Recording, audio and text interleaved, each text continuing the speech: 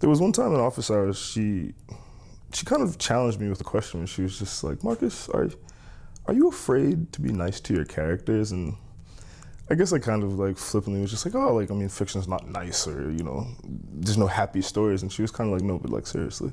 Like, you know, she just said that I was working on there was a lot of unrest in my stories. And she just said, like, you always show so well what is disrupted, but without showing us like the quiet times, the normal days, like we don't get like the full impact of like what is lost.